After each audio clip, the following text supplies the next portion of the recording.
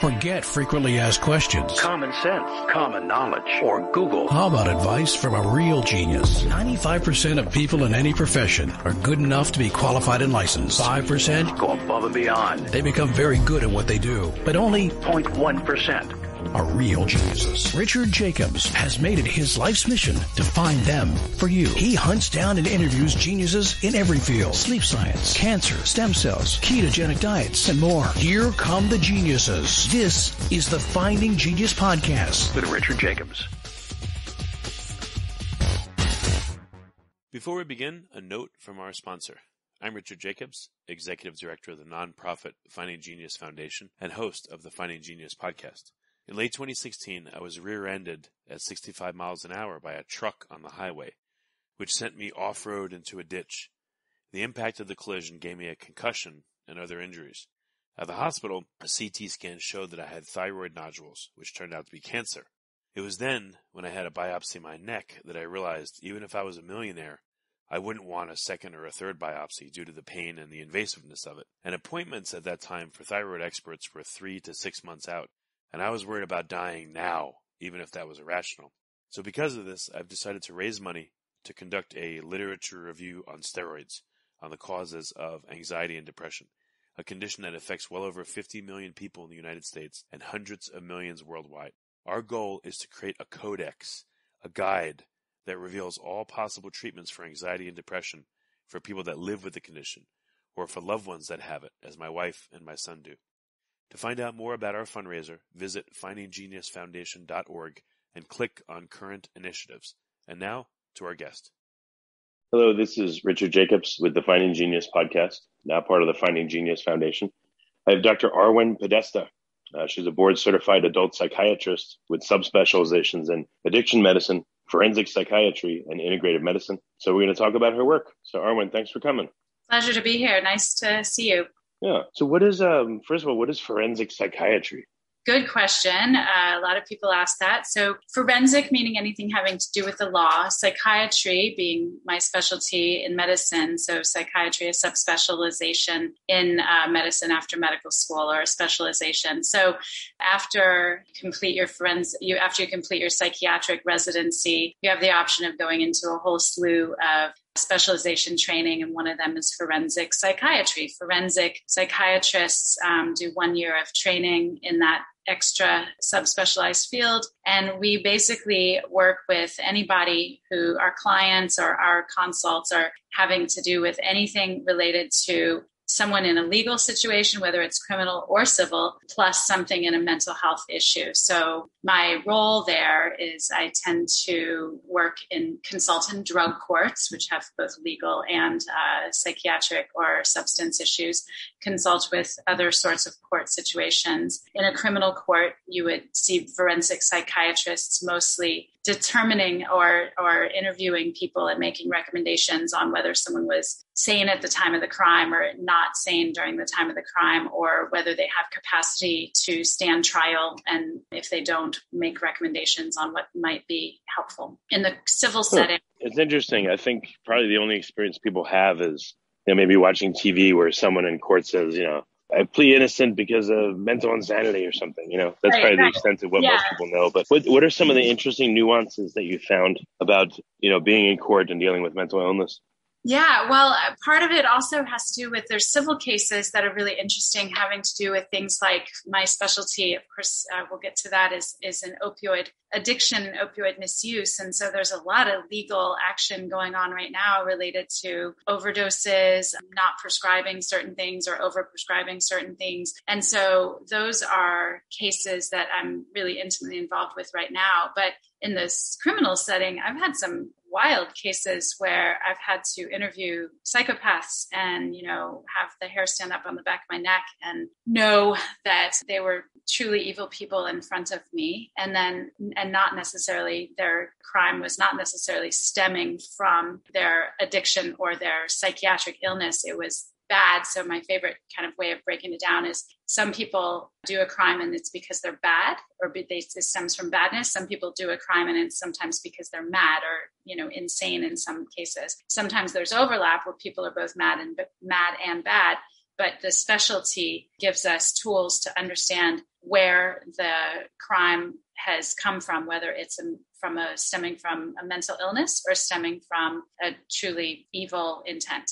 Yeah, I knew an attorney that, when he first started, he interviewed Charles Manson. Charles Manson was asking for a pencil or something, and he brought some pencils to give to him, and then the more senior attorney said, "Do not do that. He could kill you with a pencil pretty quickly." So this attorney that I knew, he had to interview him, and he said he was like quaking. It was, obviously Manson was very famous, but also very sick. Right. So it was just an interesting experience for him, Yeah. And that sort of, kind of that Silence of the Lambs experience, right? Like it's very critical that the experts, from the attorneys, but also the psychologists and forensic psychiatrists, that they really have their head on to make sure that they're not able to be duped or manipulated, because that is, what sometimes the criminal goal is, whether it's stemming from badness or madness. I don't do much of the criminal at this moment in my career. I really do a clinical practice and psychiatry and wellness. And also I work in addiction a lot. And then I also do civil cases that are more in line with like opioid prescriptions and opioid addiction. I like what you said. Does it come from badness or madness? It's funny. Yeah. I was taught that in my forensic fellowship, my forensic psychiatry fellowship. And I just thought that was so great. There's a Venn diagram and there's certainly an overlap between the two, but some people have both. But really the question is, where does the actual incident stem from? And there's a nuance, there's an art and a science to understanding that as an expert. Well, it's funny, as a psychiatrist, you deal with badness, madness, sadness, gladness, a bunch of nesses, I guess. Yeah, right. I like that. I like the let's aim towards gladness and wellness. All right. So what part of your practice really, I don't know, it fascinates you because it's just unusual or challenging or difficult? Which area do you really enjoy the most and why? Yeah, I really like the more nuanced. So I had a genetics background. And even before that, before medical school and before genetics, and I was a practicing massage therapist. I trained for a year and got certified and had a really great practice. And so being able to merge the brain, body, mind, and whole macro environment, I think is the most inspiring thing to me right now. And so I really have a goal to bring wellness, with dignity, and have access to good wellness and good treatment to any sort of person that wants to improve their life, from cognitive enhancement to, decreasing anxieties, to improved mood, decrease dependence on different sorts of drugs, even decrease dependence sometimes on different sorts of medications, if that's possible. And I find the most satisfaction when I bring someone from really a state of misery and concern, using lots and lots of different tools and sometimes many years of work, and not just me, multiple people in my treatment team and multiple tools in the toolbox, into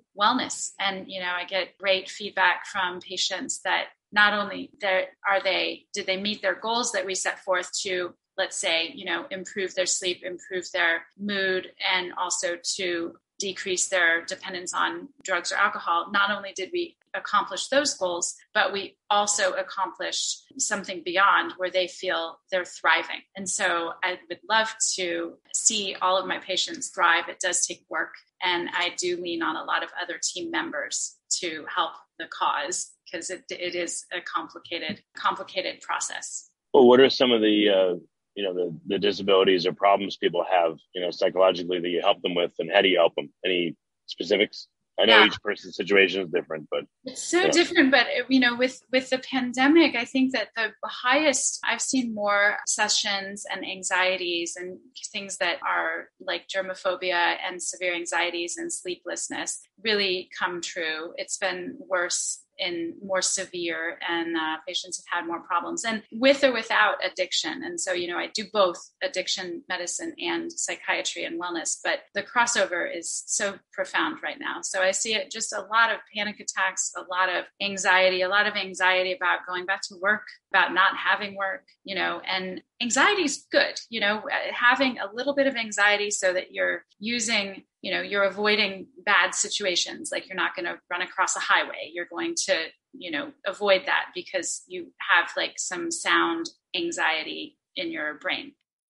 Before we continue, I've been personally funding the Finding Genius podcast for 4.5 years now, which has led to 2,700 plus interviews of clinicians, researchers, scientists, CEOs, and other amazing people who are working to advance science and improve our lives and our world. Even though this podcast gets 100,000 plus downloads a month, we need your help to reach hundreds of thousands more worldwide. Please visit findinggeniuspodcast.com and click on Support Us. We have 3 levels of membership from $10 to $49 a month, including perks such as the ability to see ahead in our interview calendar and ask questions of upcoming guests, transcripts of podcasts you're interested in, the ability to request specific topics or guests, and more. Visit findinggeniuspodcast.com and click Support Us today. Now back to the show. But when it overtakes and makes it so that you're not able to go to work, not able to maintain friendships, not able to sleep, then we really worry. And it's usually a downward spiral until it's an upward spiral. So anxiety, sleeplessness, those are the main things. And in conjunction with or without excess alcohol and drug use, it's pretty big right now. So where have you noticed anxiety comes from in people? Obviously, during COVID, it's different, I guess, from before. But what do you notice? What are the common reasons that people get anxiety, and how does it manifest? Well, first there's almost a biological stemming from it. So from childhood and genetic biological background, people, I uncover that people may have had fear and anxiousness, maybe from trauma as children, or maybe from, malnutrition as children, or maybe from just general fear of the world, depending on what was going on. And then that might be episodic during childhood, but then when stress comes out, when stressful events happen, then people resurge into these problematic thought processes. It kind of goes back to those laid out pathways that were from before. And it's not limited to that, because certainly being in a fearful situation, no matter what your childhood background was, can lead anyone to have anxious thoughts and to face a lot of anxieties. On top of that, sleep, if we don't sleep well, then we don't recover our brains. And so then we end up having anxious days or depressed days or some irritability or whatever the phenomena is or the outcome is. And we're sitting in front of screens more. We're breathing less. We're actually usually in a state of almost breathing too fast and too much because of like the requirements of us, and we're just going and going. And so all of those is kind of the perfect psychological pie to get us into a society that is pretty anxious overall. And I'm seeing it more and more. So what are some of the treatments for anxiety? Is it all drug-based, or are there other therapies like CBT that you employ? Yeah. So, CBT is cognitive behavioral therapy, and it's one of many types of psychotherapy that's algorithmic with some basic tenets that's really reproducible and has great results. And, cognitive behavioral therapy is when you do a study between that and just an antidepressant that's indicated for anxiety, such as escitalopram or duloxetine, those sorts of serotonin and norepinephrine reuptake inhibitors. The CBT has similar efficacy, takes a little longer, but similar efficacy and, of course, fewer side effects. And so I love implementing non-medication therapies. I use a lot of supplemental therapies as well. I do use medication. I, prescribe serotonin reuptake inhibitors. I try to not need to prescribe benzodiazepines, but sometimes if someone is in an acute panic moment, that really is the only thing that works. We just know that there are some perils and risks with getting people onto benzodiazepines for like Xanax and Valium and Klonopin. Getting people onto those for long term is risky, but for in the short term, fewer than 2 or 3 weeks while they're getting into therapy, while they're changing some other habits, maybe doing some mindfulness meditation, maybe starting a serotonin reuptake inhibitor or something similar. I work with non-pharmaceuticals, as I mentioned, and that includes supplements and devices as well. So there are some ear stimulating devices that send a pulse. And if you use, it's one that I use is called Alpha Stim. And if you use that every day, it can really change your sleep habits. It can help with sleep tremendously, and it can also improve your anxiety profile. And so, what do you mean? What is Alpha Stim? If you like this podcast, please click the link in the description to subscribe and review us on iTunes. So Alpha Stim is, it's an electric device that I'm wondering if I can grab a visual for you too, because it's actually really cool. Well, it's all right. You can, we'll just do audio, but you could describe it and how it works and what it does. Yeah. So Alpha Stim is basically electro-stimulating device that plugs into there's a pulsing electric device that has wires on it, and those wires hook onto your ears to send signals in your brain through your ears to both excite certain pathways and inhibit other pathways. And so by using it on a daily basis for a couple of weeks, it kind of changes the way that those excitatory and inhibitory brain pathways are. And so it changes it, and it helps the overall anxiety profile without medication. It's very impressive. And it's in the category of neurostimulation devices or cranioelectrotherapy stimulation devices. It also it's not shock therapy, but it's stim essentially, right? Right. And so, shock therapy needs to be conducted in a hospital setting, usually, or in some sort of clinical setting, and by a specialist. This would not have anything similar to that. It doesn't shock. You don't have to go under. It's not amnesia causing, but it's very effective for anxiety, for some sleep issues, for depression, for pain even. Is this like transcranial magnetic stimulation, or is that something? That is also transcranial magnetic stimulation. TMS is something that is performed also in an office setting. This is something that's lighter that one can take home. It's a different TMS is a very different mechanism, but it's kind of in the same category of disrupting these inhibitory and excitatory pathways so that they retrain themselves to be in a more effective and less anxiety-provoking state. So, what does the person experience when they use this stim machine? Do they feel anything? Are they supposed to sit quietly and close their eyes for 15 minutes, or how does it work? Yeah, so when you use this, and it is prescribed, it's a prescription that someone would need to acquire in order to access this. In my office, we rent them out to our patients, and then oftentimes patients will like it so much they'll buy it. And so really when you get up to a certain hertz, turn it up to a certain hertz, and you'll start feeling a little bit of vertigo or seasickness. And then at that level, you know that you're at the right place. So turn it down just a teeny bit so it's not really irritating. And I have people that do it while they're having their morning tea and checking email. It's a 20 to 40 minute daily exercise, and you can do it with meditation, you can do it with reading the paper, you can do it while lying down, not driving, please. But otherwise it's very safe and easy to use with just very little noticeable effect of the active phase, except for that little bit of feeling of seasickness. Do you try it? Have you tried it? What did you experience? Yeah. Well, this is so great. What I love about what I do, because I do a lot of holistic integrative medicine for a lot of patients. I'm trained in it. And so I do a lot of things, like I said, that are supplements, botanicals, non-pharmaceuticals, and also devices such as this. And so absolutely, I'm going to try it. I'm going to have my staff try it. We're going to learn about it so we can talk about it, so we can really demystify the fears also that patients may have about it. Well, what's the device called, by the way? Or what's the therapy called?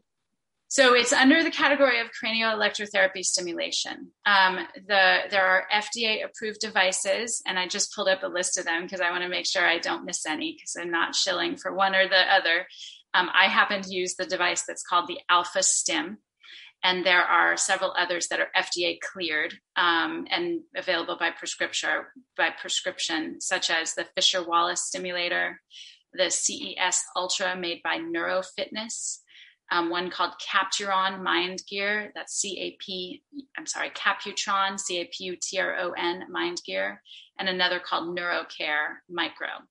So those are FDA cleared, FDA, studied with good evidence of outcomes for alpha stim or other cranioelectoral devices versus medications, and they have superior outcomes, just like CBT has equal outcomes with fewer side effects.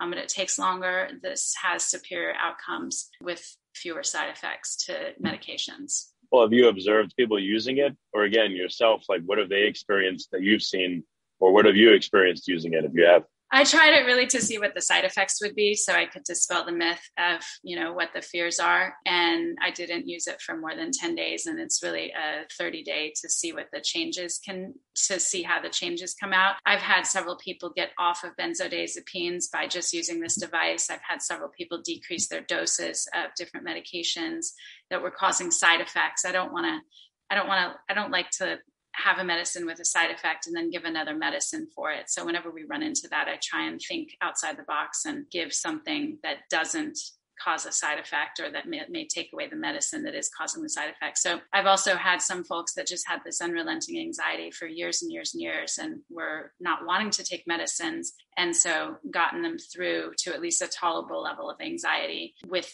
this device just for 30 or 60 days. And if people find out about this, because I know a few people that have, gone to therapy and, taken SSRIs, but it seems like that's what's suggested right off the bat by most psychologists, psychiatrists. I mean, how do you break through to this next level of, TMS and this, the treatment you're describing, the alpha stim and alternative ones? Like, what should people look for so they don't just have a regular practitioner that says, oh, here's some SSRIs, bye? Right.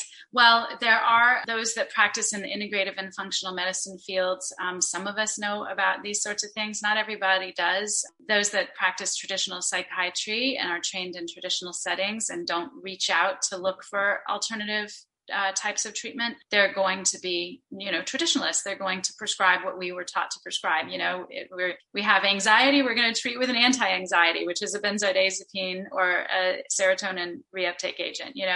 We have pain, we're going to treat with a pain pill, which is an opiate, right? So that's what we're taught in medicine. And we're doing more in medical schools and in residencies to do more integrative treatments, but the practitioner really has to look for it themselves. What I know is that on these, if you go to these FDA cleared devices that I mentioned, Alpha Stim, Fisher Wallace, CES, Capturon, and NeuroCare, if you go to any of their websites, they will have like patient inquiry so that you can look for someone in your area that is prescribing it, because those are listed, but it is hard to find. I do recommend, if someone's interested in not working solely with a traditional psychiatrist for medication management, if you want to go beyond that or go further or deeper, trying to find someone that uses functional medicine or is trained in integrative psychiatry that maybe I have a nutritionist in my office and a couple psychotherapists and an acupuncturist. And so trying to work with people that have that mindset, but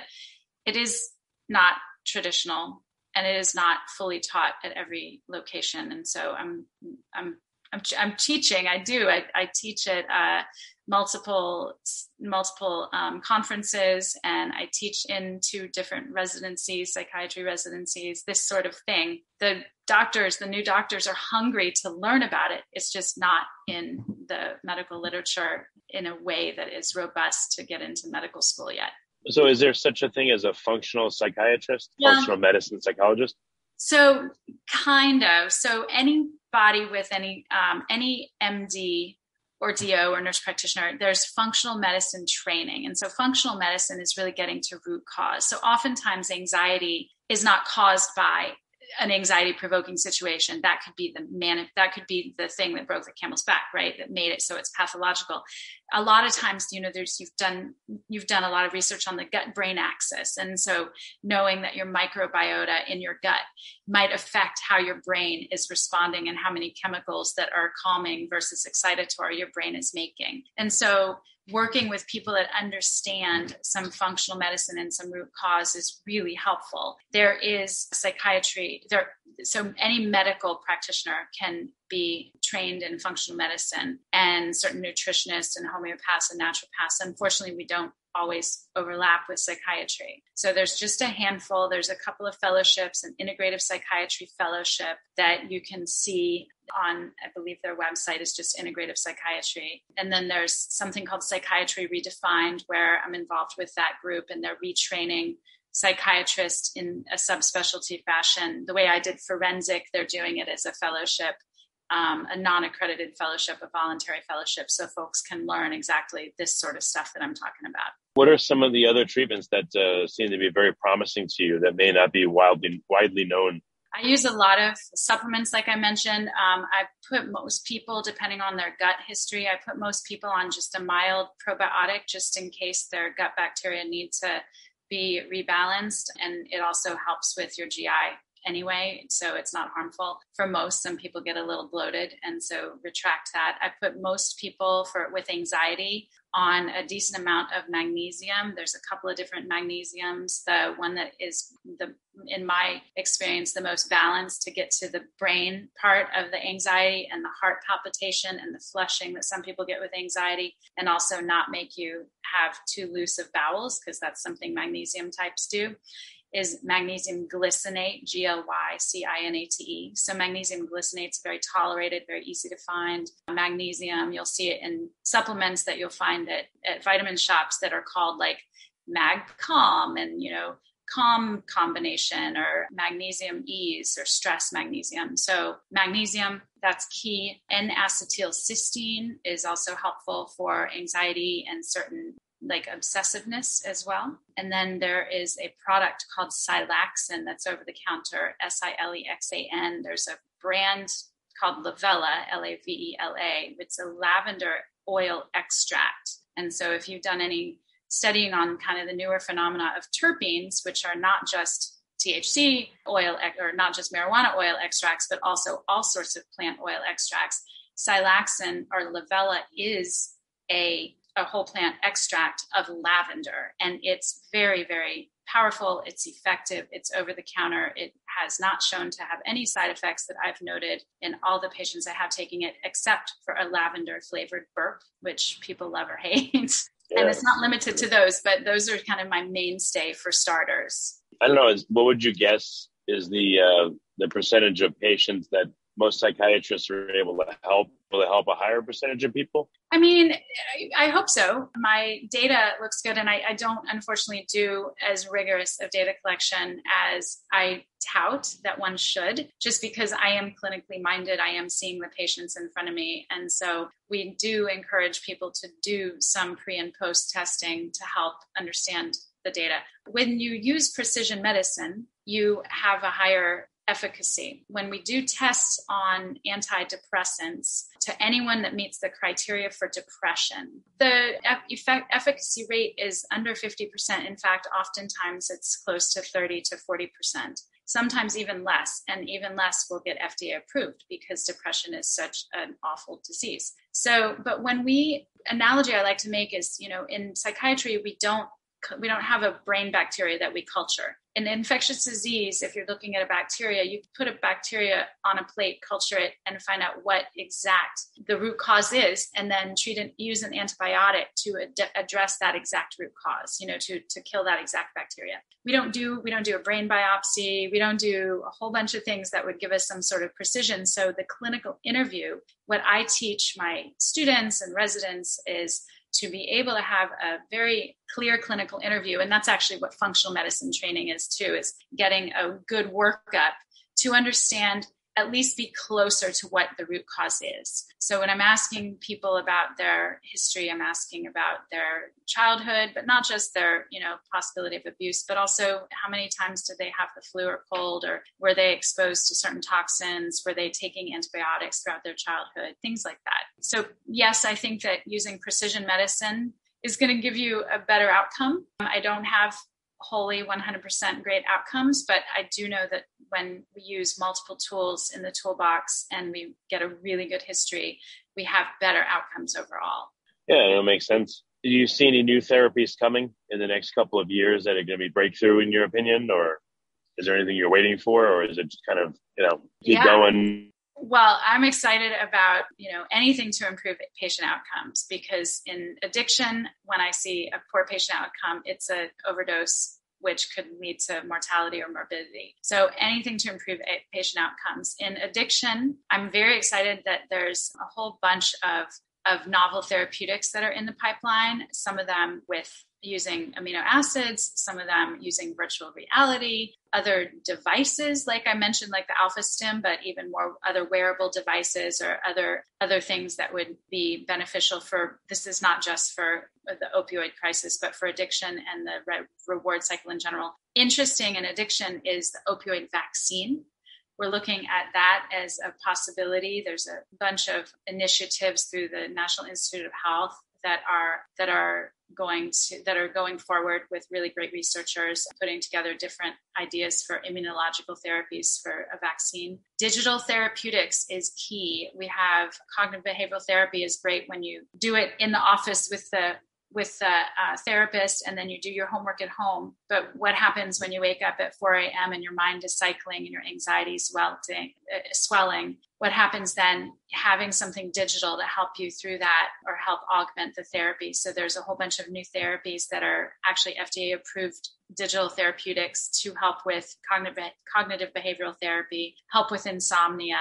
And those are prescribed apps, in fact, covered by most insurances, most private insurances. And other things like that, coordination of care platforms. I'm really big on that right now, because what I find is the worst outcomes are when someone leaves one setting, whether it's a hospital for a suicide attempt and then has to go outpatient. They don't coordinate care, or they attempt to, but it doesn't go through. And then there's a bad outcome. Or coming from an addiction facility and then leaving and then going into an outpatient setting, and care is coordinated, but it falls through and there's no follow-up. So those are all things that I'm really keen on. And there's lots of stuff in the pipeline. There's lots of stuff that's newly available in those realms. I don't understand. Why would you need an opioid vaccine?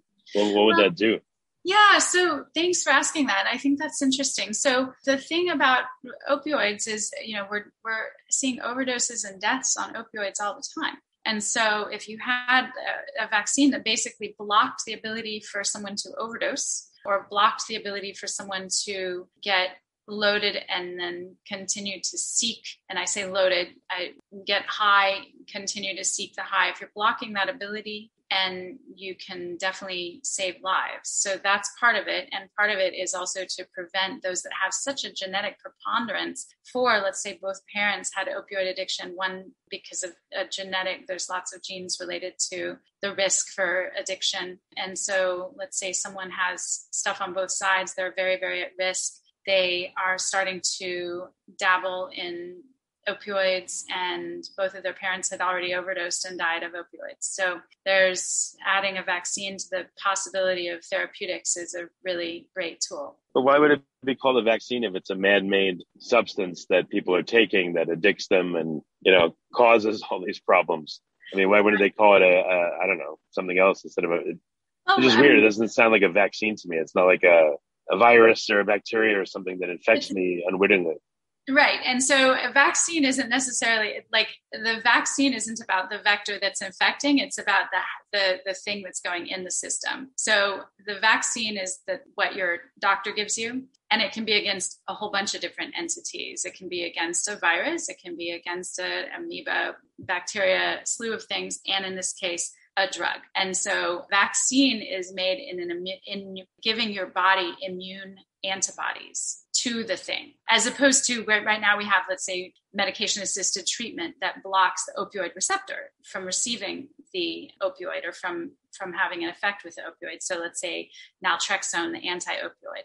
However, the opioid vaccine is such that the person gets an injection with something that makes the body make antibodies. The immune cells ramp up antibodies to, let's say, fentanyl in particular. And then when the person takes that fentanyl, the antibodies, just like our antibodies when we're vaccinated for COVID, our antibodies go, when we do get exposed, our antibodies go and attack the virus. In this case, we've got antibodies made to go and attack fentanyl. So biggest phenomena for my patients and what I see right now is those that are using cocaine or methamphetamine, they're coming back positive for fentanyl in their system. They're not trying to use fentanyl, but they're sometimes overdosing and definitely coming back positive for fentanyl in their system. So if we can combat that in some sort of way, then we can at least save lives. So that's why there's the initiative with 98,000 people dying in a year of this disease of opioid addiction.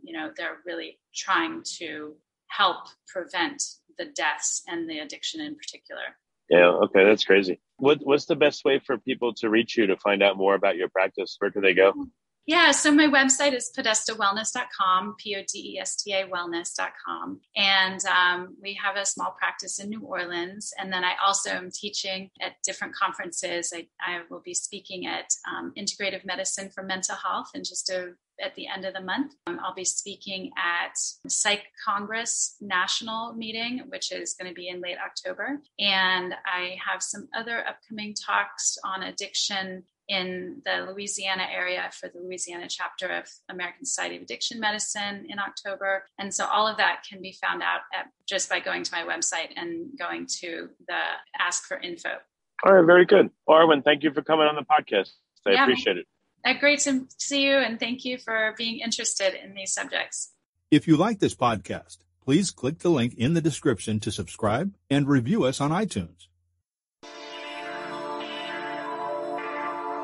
You've been listening to the Finding Genius podcast with Richard Jacobs.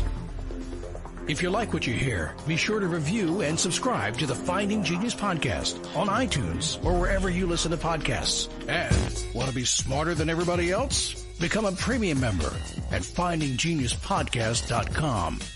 This podcast is for information only. No advice of any kind is being given. Any action you take or don't take as a result of listening is your sole responsibility. Consult professionals when advice is needed.